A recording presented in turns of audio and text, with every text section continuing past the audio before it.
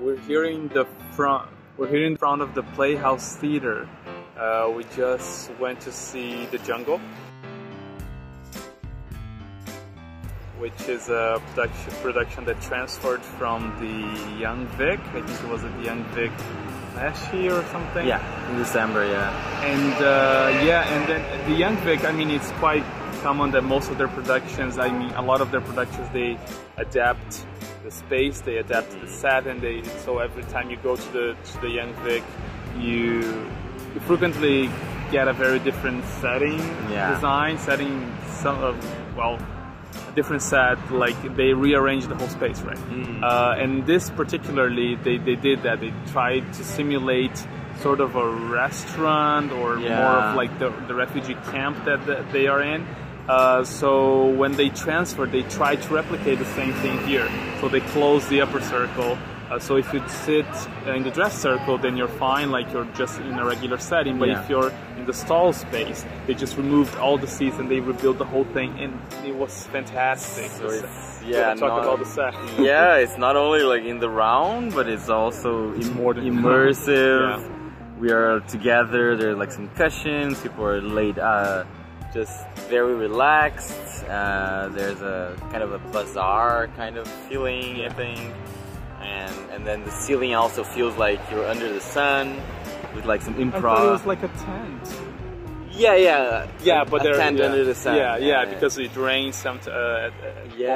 Everything very. But there are many very improvised, and there was even like ground. Was even dirt in the grass, in the floor. So amazing. They made the place dirty, and even the ushers, they were wearing dirty, like UN volunteer jackets. I think that the set was great. Like it's really immersive. You really feel like you're in that setting, and what did you think of the show? Oh my god, it's an experience, right? Yes. It's hard to describe it like in technical terms, or like, the acting is just like hard to compare with other pieces of tragedy and drama and like comedy. Like I can think about it after, but I was so much into it, so like really believing in what the world that they were telling us, because much of it was based in real lives. Real life.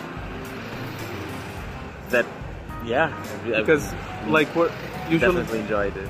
Usually you watch fiction in theater, and then even when you see something that historical, it's very different, because it's something like, people really suffered during World War II. Like, that time of history was awful. Like, we should learn from that.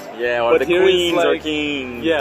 But this is like, no, this is happening now. Like, if you think this is wrong, well, why are you doing to change it?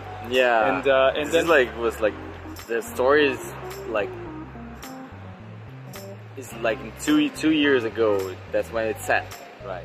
But the problem persists. And the problem persists. So they were actually pretty quick as well, pretty fast. To create it and produce it and all. It has a timing, very good timing. And especially this week, right? With Trump's deportations of children. Very timely.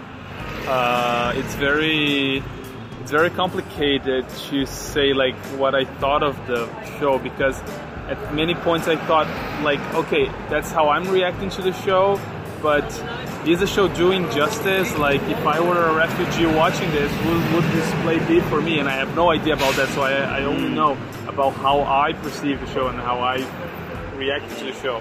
And I thought it was amazing. I thought it was wow. It was. I think most of the audience was, and I think they thought about that. The public, the target audience is like, I think, basically white middle class Londoners.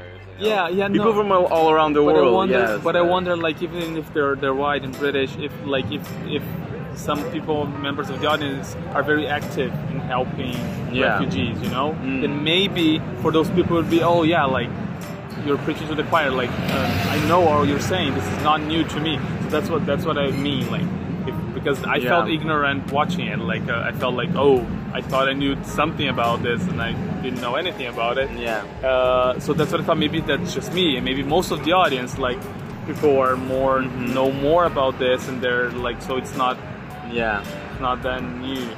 Yeah, but that's where I think the dramatic tools and resources come into play, right? All the scenario, all the way that these lives and these stories were portrayed and like came into life, into stage. That was the beautiful part. Like when people were singing together, it was like so emotional. Or when they refused to go out, you know. He even says that one part, like, oh, you know all about that, about the torture, about the human rights violation. Yeah, you know about it, but still, when you're facing someone that is telling this to your face, it makes all the difference. Yeah, because that's what I was thinking, that they would really try to make it super emotional and to make you like cry, and that, like, I was afraid that maybe that wouldn't work, that it would be like too, you know, too weak, and I only felt problematic in very political sense, and I only felt that once, and that was like when he was telling the story about how he got into the boat. Just after that says the line they just said, and maybe it is because like they said, it's a story that we've heard before. So I'm like, okay, I know this is really sad, but I'm not emotional right now because this is like. I was very emotional that scene. Wow, I was sobbing almost. Especially because it was very simple, and then all the other cast members joined him, and it's very much about like enduring, you know, like listening. I don't think he would open up and tell this to anyone, you know. It's very hard to just listen. You mean the other people, just the two, right? It was just the girl and the guy. Yeah, but then after that, they joined him in saying in praying and reenacting the boat scene. I don't know, because for me, really, it really reminded me of when Tyrone Huntley told a similar story in the play that we saw, Anger at the Southern Playhouse, and that I felt very emotional. Anyway, dwell on that because maybe I was just tired. But there are many bits that are very emotional and. It's so believable. Like it's very authentic. Yeah, it feels very like the casting is really well good. They're so good. They're so good. They really think that there are those characters. Yeah, and like they just entered the theater and they are those people. Like and in some instances, race still matters, right? It's not like, a gender blind. Yeah, it's not a racial blind, color blind casting. Yeah, and it makes sense. Yeah, sure, but it's quite controversial. Like when you say colorblind casting, right? It's not black and white. But in any case, like good. Like I want to talk about this for quite a while.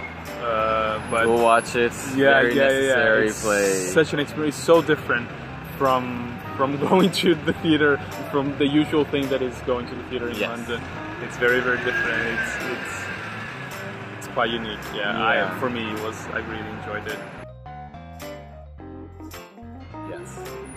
Yay!